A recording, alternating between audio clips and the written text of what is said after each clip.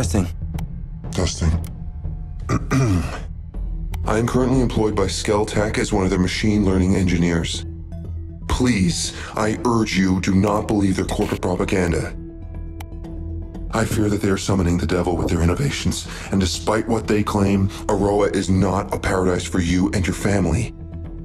Their drone technology is highly dangerous, easy to mass produce, and without proper regulations will undoubtedly fall into the wrong hands. The following video was kept from the public and shows how Skell lost control of 3 farmer drones on Aroa.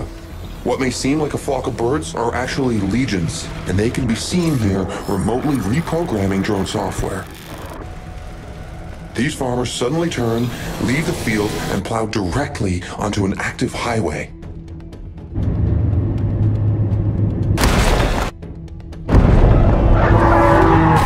The accident caused multiple fatalities, and later, we see the farmers heading towards a built-up area. The next video is from a deep learning field test used to gauge the speed at which the Stolas drones can analyze and destroy their opponent. Through layers of attacks, the swarm records their prey's behavioral patterns and transmits them through a collective intelligence to the next swarm.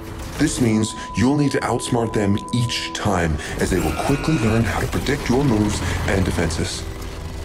Notice in the 3rd round how the drones essentially blind the tank by taking out one of its LiDAR sensors.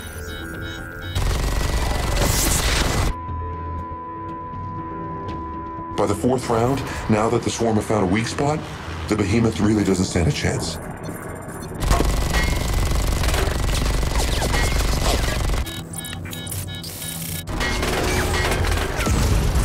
Imagine the impact if these drones were deployed on a city, on us.